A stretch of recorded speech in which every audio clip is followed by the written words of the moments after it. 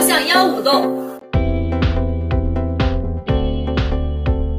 两进六格。2002年9月，亚丁湾风高浪急，海浪猛烈地拍打在战舰上。中国海军第41批护航编队正在进行物资补给。当时我参军通过的时候，我的天哪，激动的全身都在发抖，很开心，很激动。操纵着这艘万吨补给舰的正是维吾尔族女兵古力尼各尔·艾司卡尔。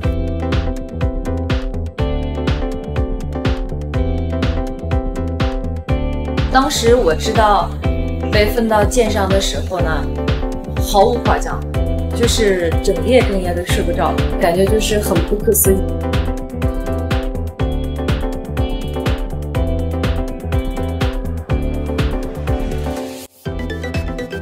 面对惊涛骇浪，他驾驶巢湖舰沉着冷静，眼里充满着自信与果敢。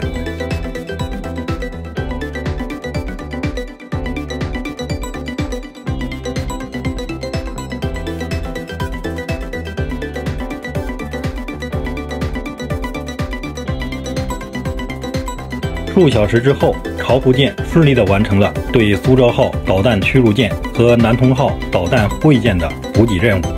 入伍10年来，古力先后参与了马航搜救、远航访问和护航等重大任务，访问过26个国家，5次随舰奔赴亚丁湾，驾驶战舰航行了25万多海里，相当于绕行赤道12圈。我们这个世界地图上标注的所有的小红旗是我们89年间去过的所有的地方，最南边的坦桑尼亚，最北边是德国，最东边的话是菲律宾，最西边是在英国。在古力10年的军旅生涯中，最让他印象深刻的是第一次执行护航任务。当时战舰到达了吉布提码头，古力第一次将眼泪流在了异国他乡。古力说：“这眼泪是为自己是一名中国人，是一名中国军人而流，眼泪里流出的是自豪和骄傲。只有祖国足够强大，才能受到世人的尊敬。”当时我们第一次靠吉布提码头的时候，我们看到了很多当地的吉布提的人，他们是看到我们就很开心，就对着我们大喊说：“啊 ，China good。”中国好，中国好啊！天哪，当时的感觉就是特别自豪。无独有偶，执行远航访问任务，经过欧洲的一些国家时，这样的感受再次让古力激动不已。当时我们在国外买东西的时候，我们把出访证给他们看，他们看到中国海军以后，就会用很惊呆的眼神和很尊敬的语气跟我们说，中国海军很厉害。当时也觉得中国已经很强大，但你在遇到外国人，然后听他们夸你，然后听他们说中国很强大的时候，感觉就是很不一样。大军未动，粮草先行。战争自古以来打的就是钱粮，打的就是后援。在复杂多变的远洋航行中，为舰队进行物资补给，相比在陆地上困难程度何止100倍。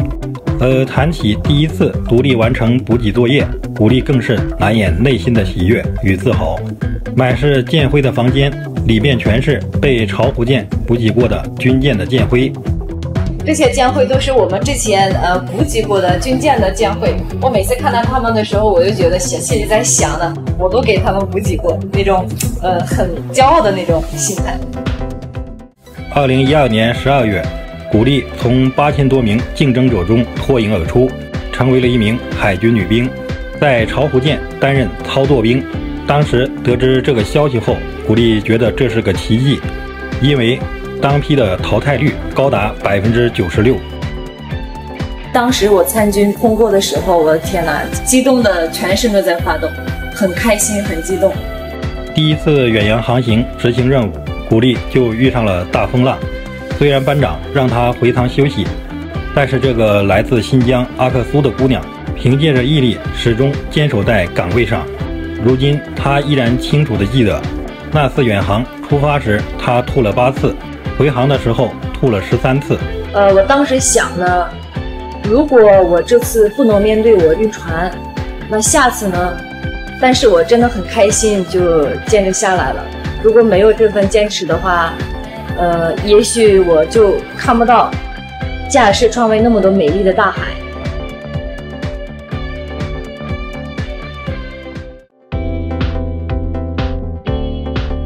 战舰操舵兵是驾驶室里站着最中间的人，决定着所有船员的命运，要求反应快速敏捷，执行命令精准坚决。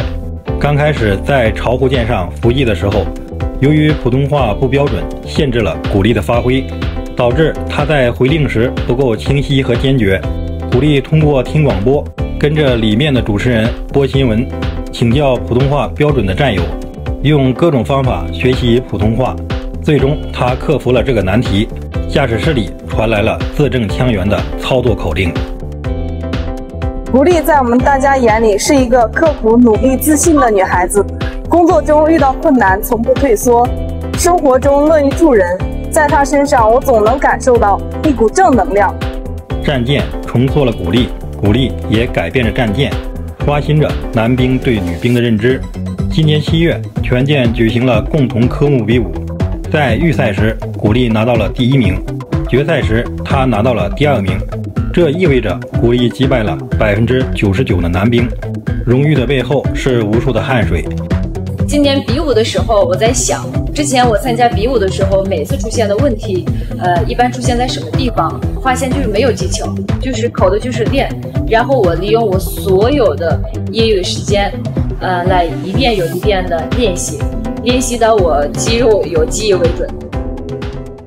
当问起古力以后转业回家时想要做什么，他说，转业回家之后，还要把剩下的青春年华献给贫困地区。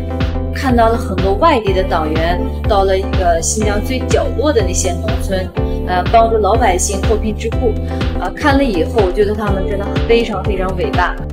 作为一名党员，是最重要的全心全意为人民服务。当时我给我妈妈讲，是党和部队培养了我，实现了我许多不可思议的愿望。我想等我以后转业回家的时候，我也想去那些地方做一名党员该做的事情。服役10年，守卫海疆10年，5次亚丁湾护航，访问过26个国家，驾驶战舰航行25万多海里。古力见证和参与了中国海军的不断发展与壮大，诠释着新时代中国海军女舰员的价值和梦想。巾帼不让须眉，这就是维吾尔族女兵古力，这就是新时代的中国女兵。